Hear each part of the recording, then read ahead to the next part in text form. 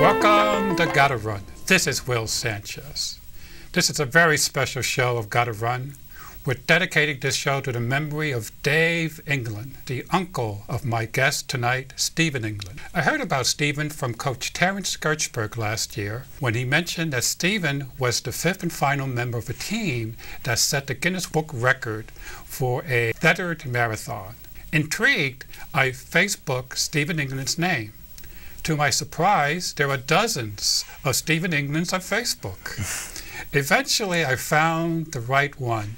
Stephen is a remarkable young man. He's more than just a fun guy that dresses up as Buzz Lightyear to entertain his friends. He's actually a diabetic ultra runner. Thank you, Will. Thanks for having me. It's a pleasure. Stephen, let's get started by introducing yourself to our audience. For example, where were you born? A little bit about your family, something about your schooling. Okay, Will. Well, I was born in England, just south of London, and I have a sister, Helen, and my mum and dad, obviously, and we grew up near London and then moved to Hong Kong for 3 years, and then moved back to England in 1990, and I've been in the US for about 6.5 years now. Interesting, but before we jump into the U.S., your schooling, was it in Hong Kong or both? Combination of England and Hong Kong, both for me and my sister, so that was exciting. Really? Yeah. Hong Kong must have been very exciting. How old were you in Hong Kong? I was 7 till I was 10, so I think that was a big reason why I kind of live abroad, and my sister works, which she travels a lot, so it kind of explains why we're fairly independent. We like to see the world. As a youngster, were you guys athletically involved? Yes, I played what I would call football, and everyone here would call soccer at a very young age. And the running really began after Hong Kong when I was 10, and my sister was the same. She was active in sports. Excellent. But then something happened that you got this diabetes. Well, that was a shock. That happened in May of '94. Just turned 14. I just been to a trip to Holland with my football team, and apparently, I don't remember the story, my mum says that I came back from this trip looking pale and tired, and after a few days of the same kind of symptoms, we went to the doctor and they did a blood test and they said, you should probably go to the hospital, get this double checked, but I think you have something serious. And they said the infamous words, you have diabetes, which I then collapsed on the floor and fainted and had no idea what that meant apart from it involved injections. Mm-hmm. We learned quickly what that meant, and between myself, my mum, and the rest of my family and my friends started to understand it and started to manage it and carry on a normal life as I can live. Well, tell us a little bit about it.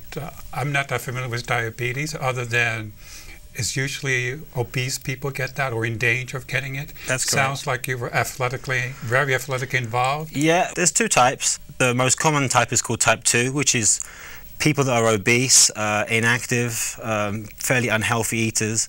That's the majority of the people that have diabetes. There's about 22 million of those in the States and about 40 million that are actually pre-diagnosed, which is a really serious problem, not just in America but in the world right now. Type 1 is more for, it comes along, no one really knows why, but it's more of you get it when you're young.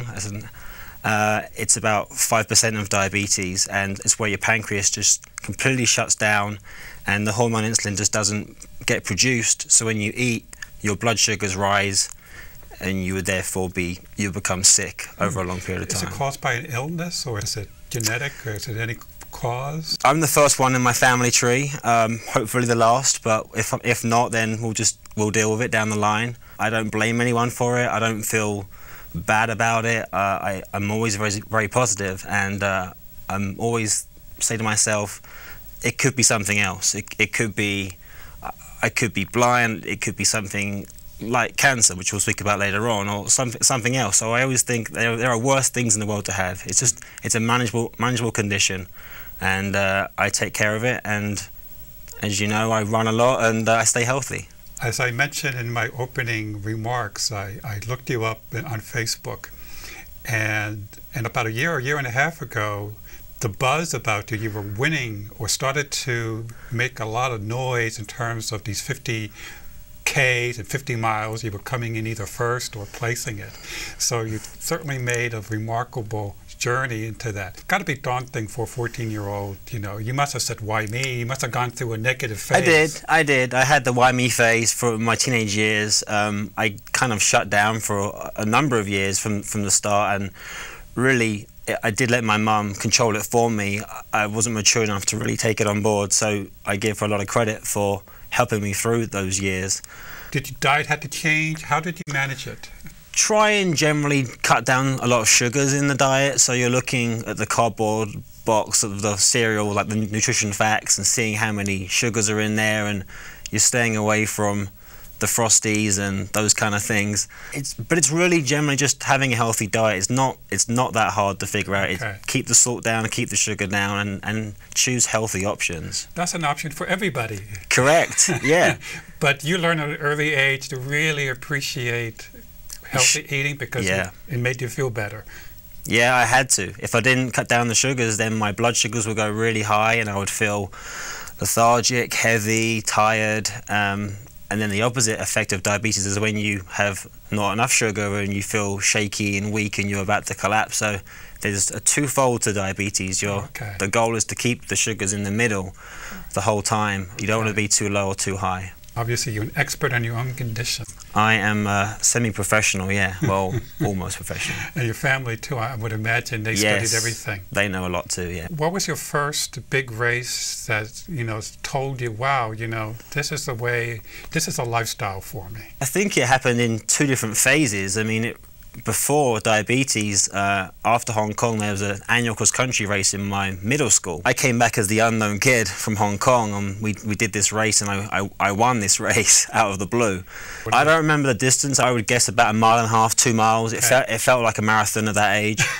And then when I went to secondary school, the cross-country coach grabbed me, Mr. Manson, who's really my first ever running coach, and he'd heard about me, and I said I liked football. He says, no, you don't. You like running, and he dragged me across to the cross-country team. And then my second big win was winning the Surrey, which is a county in England, the Surrey cross-country championships for the school. And I was the first person in that school to win it in about 100-year history. Wow. This is when I was 12 years old. Okay. So and then we had the diabetes thing, and it kind of got a bit tricky to manage it. And mentally, I kind of wasn't as strong as I was before that. And I really look at the second phase as probably coming to America, and I was running sometimes just to stay healthy and fit, but not really looking for races or anything too serious.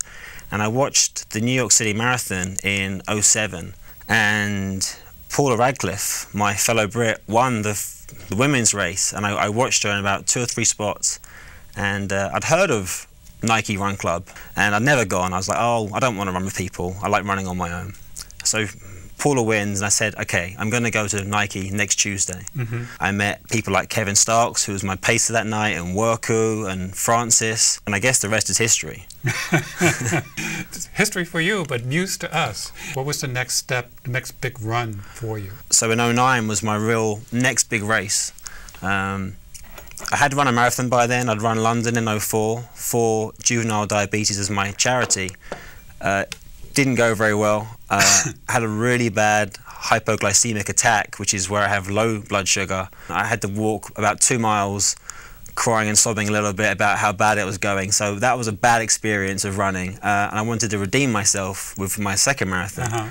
And I did a BQ, a Boston qualifier. I did about 3:01. In New York? In New York in '09. Interesting. Now, while you're running, do you have to be more careful in terms of measuring your blood sugar as you run? I do blood tests every day and several times a day. And when I run, I do one before I exercise or before I race. And I'll see the level it's at, and I'll decide how much Gatorade or gels I need to take at the start and how many I'm going to probably take during the course of the race. Interesting. And then at the end of the race, I'll then go to my bag, if I can find it in the New York bag check, and I'll do a post-race blood test just to make sure that I'm okay. I'm kind of in the middle. What's involved in the blood test? It's a meter. It's like an electronic meter, and you prick your finger, you get a drop of blood, and you squeeze the finger, and you put it on a test strip, and it's 5 seconds countdown, and there's the magic number. It tells you your blood glucose level. Okay, you're looking for a certain range, and you... Yeah, and a normal person would be between around 80 and 110. My range can be, I've seen it as low as 40, I've seen it as high as 450. Okay. So it's a real big range. Okay. How do you make an adjustment to make sure you're safe? By taking in more, something like a Gatorade, which is a fast-acting carbohydrate, like a simple carbohydrate. Or if I'm too high, I would take in more insulin, which would break down the glucose and bring my level down. I've been on an insulin pump for about a year, which actually gives me much better control. I just have a catheter that I stick in my stomach, and I change it every few days. And when I eat, I pump insulin in, and I have a basal level, which is like a constant drip. So it's just constantly going in 24/7, and I can adjust that so easily. It's crazy. Wow, technology. That is crazy. Now, this is a lifetime condition? It is. It is. I don't view it as anything less. I've spoken to my doctor, Dr. Goland at Naomi Berry Diabetes Center at Columbia University. She's my new endocrinologist, and she's wonderful. And we both agree there's no point in dreaming of a cure, because it's just you just be let down every time you hear of a maybe cure. You hear of pancreas transplants or some patch you put on your arm. These are all tests right now, mainly done in Europe, but I don't get my hopes up. I'm actually fine about it. I'm actually happy being diabetic, and I'm actually now very proud to be diabetic and show other people that you can be fit and have a normal life. Interesting. There have been other sports figures that dealt with diabetes. Steve Redgrave is a great British rower. He won 5 gold medals for Great Britain, and he's got type 1 diabetes. Was he the one during the current Olympics? I think Yes. He ran with the Olympic flame, the torch, into the stadium. He's a legend back home. But now, Stephen, you made the transition from a marathon to the ultra marathon. Why that step? I think it was just a new challenge. I think the marathon was becoming a bit too much like looking at my watch every mile and checking my split. And there were a lot of my friends were doing these ultra marathons I'd never heard of until probably 2 years ago. Really? Chris Solars, who I met last year, Deanna Colbreth, I know you had on the show. Yes. Kayla Marino was a very good friend of mine. She's been doing them longer than me. So there's numerous people that I know in New York. You were hanging out with the wrong crowd, so to speak. Yeah. I got bullied into something harder and more strenuous than a marathon. But obviously you enjoyed it. Well, my first one was a nice easy one. It was the North Face Bear Mountain. One of the most craziest technical terrains I can possibly think of. I've not done anything harder. Again, you probably had to be concerned with your diet doing that run. But it sounds like you do the normal things, the goos, the Gatorade. Yeah, I mean, a 50K to me, well, back then I guess it was a bit hard. I mean, it's only 6 more miles than a marathon, but because of the terrain, it did take a lot longer. So the food was a key part of being successful in the race, and that obviously affects my diabetes. So I was taking some crazy things at aid stations, the peanut butter jelly sandwiches. They had Skittles or M&Ms. They said, what do you want? Do you want Skittles or M&Ms? I said, I want both. So we poured it in one cup, and they're like, who is this crazy guy?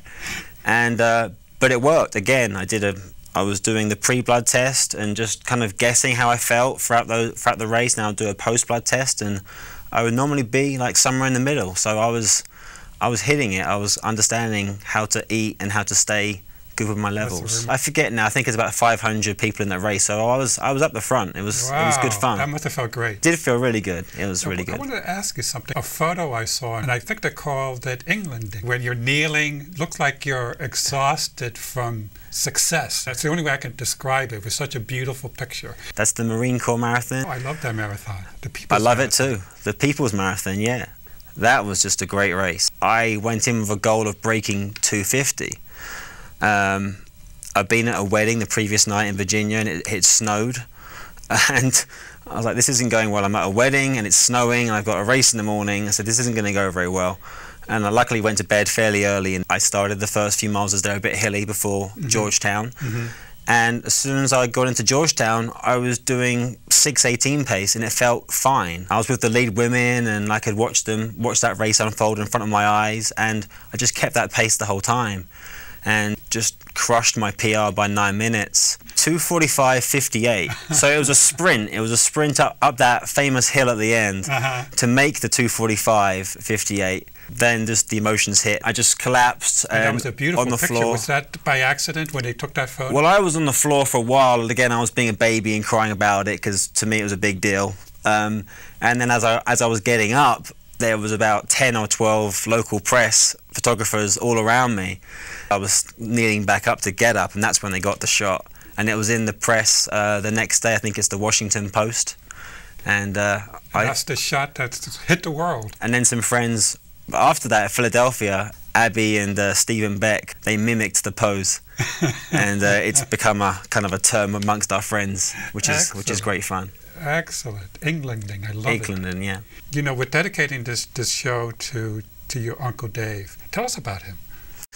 Well, he was a really funny guy. He's just a really, really great uncle. I'm sure everyone says that, but he really was. I mean, it's a shame because in some way that I didn't get to spend as much time with him as I wanted to. After we left Hong Kong in 1990, he took his family, my Aunt Rosie and my cousin Graham, out to Hong Kong as an engineer to work on all the railway systems and the airport. And he was there until he died early this year. So he was there for 22 years in Hong Kong. So our time together was always kind of in different countries. Yeah. But when we did see each other, it was just great. He's a sports guy. He liked football. He liked cricket. He's just a jokester. Just a very, very funny and positive guy, and very loving to his family, and obviously to our family too. And it was leukemia that he had leukemia and lymphoma. He had both. He had a few more things than that actually going on. It was 8.5 years battling a lot of things, and this is all in Hong Kong? This is all in Hong Kong, yeah. So he got diagnosed, I guess around, I can't do the math, 2005 or 4 or something, and so and I felt kind of helpless after a while. I mean, at first it didn't really hit me, and then I was like, this is really bad, and what can I do? I decided to ask him what his favourite charity was, and it was the Leukemia and Lymphoma Research based in the UK. And so I raised money from the New York City Marathon, then it was Chicago, and then it was Boston in 2011, and my 4th one, which has just happened, is was the Leadville Trail 100. They were done in honour of him. We raised over about $11,000 in four events, and I'm really happy that I got to tell him that I was doing that race in December before he passed away. So he knew about it, and he thought I was completely crazy. But I'm pretty sure he's proud of what we all achieved. He watched over you as he ran these races. Well, tell us about the Leadville 100. I think it's like the second oldest 100 ultra in the country. That's right. Yep, second oldest behind Western States 100.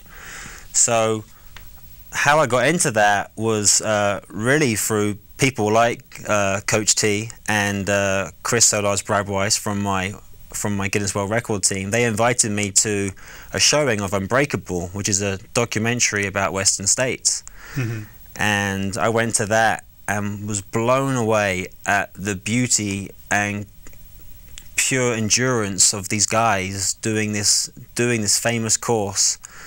And it was one where Killian Hornet of Salomon was struggling, and Jeff Rose ends up winning the race. I went home that night and I said, okay, I'm doing one right now. I'm signing up. And that race you have to qualify for. So I said to myself, well, what's the next biggest 100 in America? And I'd read Born to Run by Christopher McDougall, as many people have read, and that was open. So I went to the website and I thought, oh, it must be really hard to get in. I clicked about 3 buttons. It said, you're in. For the Leadville? Yeah. And I was like, oh my God, what did I do? So I went to bed with cold sweats thinking that was a really bad mistake and a loss of money. I'm never going to do that. And I told some people, I told Chris for one, and he said, that's great, that's great. And trained for 7 months for that race. Excellent. But in that training, you probably ran a few 50K and 50 miles. Yeah, I ran, I forget what I ran. I ran 2 50-milers. Well, one was a 12-hour race, which was almost 50 miles, and one was a 50-miler. And you were coming in either first or you have a streak there. I thought that you 3 or 4. I had a little spell in May that was pretty exciting. May was the North Face Bear Mountain again. This time the 50-miler. So that went pretty well. I don't know where I placed, but that was a good race, around 7 hours, I think. And then I went to DC for the same event, the North Face. About 4 weeks later, and that was meant to be just a training run, just to get the miles in that day, right? But off the back of Bear Mountain, so I was tired, and there was a near miss kind of tornado the night before. So again, another trip to DC, like Marine Corps, and another bad weather. I was like, oh God. It's going to be a mess. In your case. And I went down there, and I just went in easy, and knew what pace I wanted to do. I was in 5th place, 4th place, and I was with this guy from France, and from the Pyrenees in France. So he was a real mountain runner, and he was struggling. So I left him, and then I turned a corner with about 12 miles to go or something, and I saw the top 3 guys, and I knew I could win. I knew I was going to win. Okay. That sounds a bit big-headed, but I'd reined them in, and I just felt really good. You just fed off their energy, okay, and you were feeling good. And I just said good job to the guy, and the first guy he couldn't even speak. The second guy was being sick, and the first guy didn't speak to me. No, they were speechless. So he was mad. So I sprinted in, and I won by about 5 minutes, and it was unbelievable to win a race. You must have been on top of the world. Oh yeah, I mean that's the biggest win I've done. And this is before the Leadville 100. And that was a training run. That was a training run. So you went into the Leadville 100 feeling pretty good. That helped a lot. That really did. Yeah. I signed up on my own, thinking I could just do it on my own, which is a huge mistake. Now I've done it. My best friends, Francis Larosse, who you know well, Rui Gomes, and Kayla Marino, they all came to crew. They said, we're coming, we're going to pace you, we're going to crew. Seems to me the least they can do, they got you involved in this ultra stuff to begin with. Yeah. Their evil ways. Yeah, exactly. I got them back. And my parents came in from London, and we made a trip out of it in Colorado for like a nice 10-day trip. Well, 100 miles is a lot different from 50 miles. And also I think the altitude there is quite dramatic. It's also the highest ultramarathon in the country. And it's famous for a lot of reasons, but one reason is it's got a very low finish rate. 42% is the average, less than 1 in 2. And the altitude is 10,200 at Leadville. It's the highest town in the country. I can't imagine breathing like that. How is that? Well, tell us about it. I was never worried that I couldn't do 100 miles or the time frame of 30 hours to finish it in. I always thought I could do that distance over that time. It was the altitude of not being that high in my life ever, nowhere near it. Warming out. You're doing great. You look fantastic. Feels good. Good job. See you later, guys. All right. Good luck, buddy. Because the pace was so slow over that distance, you're walking, you're climbing, you're running, you're stopping. I didn't find it as bad as other people did. I'm not sure if that's because I was there for a week before and I slowly built up. That may be the reason, I don't know, but it really wasn't a big factor for me. And it's a beautiful race. They call it the Race Across the Sky. It's another nickname for it. Yeah, Race Across the Sky is it's a great name. And also, I really did think about that in terms of my uncle. You know, he was really with me the whole time, especially so high up in the mountains. It was beautiful. Oh, did you carry any special memento with you? I had an Uncle Dave kind of a bib. It's from the Leukemia and Lymphoma Research charity. I first used it in 2011 for Boston. My sister, she was there, and she got the Sharpie out and put his name on it and some other things, and I've been using it ever since. So that was on my back. I asked for a number. I asked for 60. They said, oh, we can't give you 60 because the first 100 numbers is for previous Leadville runners. Oh. So I said, well, what can you do? You could do 160. Well, he made it to 60. That was one of his biggest goals before he died. So I had number 260, so he 260. So I got a personal number. It's pretty cool the whole time. Oh my gosh. Wow. What are some of your future challenges? I got some exciting stuff coming up. I've just become a member of Team Type 1, which is a company based in Atlanta. It's 100 of the top athletes with diabetes, and it's cyclists, it's runners, it's triathletes, and we travel around the country doing these events. And we go and see children in hospitals with diabetes, we meet doctors, and we do presentations. So I'm going to be a member of them starting in December. I'm going to California for the Sacramento Marathon. Sacramento, yeah. Yeah, the California International Marathon Okay. is the real name. So that's my Okay. that's my new team that I'm with. Team Type 1, yep. Great name. And I have Chicago Marathon in 2 weeks. I got JFK 50 in November, which is the 50th anniversary of the oldest 50 miler. Really? So it's going to be a big one. Do you know Oz Perlman? He'll probably be running. Is he friends with Mike Arnstein? Yes, yes. He's doing the Sparta Ultra this week. Oh, he is? I don't know him. I know of him. He's a remarkable author marathoner. If they attempt 153 miles, they're remarkable. I'm sure you're going to do very well. JFK 50. Anyway, and what else after that? So next year, Boston is already signed up for in April. I'm hopefully gonna apply at least for Western States 100, and I'm also going to apply for the Mont Blanc, the Ultra Trail Mont Blanc, the North Face around Mont Blanc, France, Switzerland, and Italy, all in 100 miles. Oh, you got hit 3 countries. 3 countries, 1 big loop. It's meant to be the hardest 100-miler in the world. Wow. Do you need to carry your passport for these 3? I don't know, but I'm blaming this one on Chris Sellers again. He's going too. So we agreed we're both going to try and enter that. So he may want that too? He has to, or I'm not going. So that's the plan. Well, excellent. Well, listen, you're a remarkable person for doing these things and appreciating your life, and you're an inspiration. Thank you, Will. so much. Thank you for your time. Thank you for coming.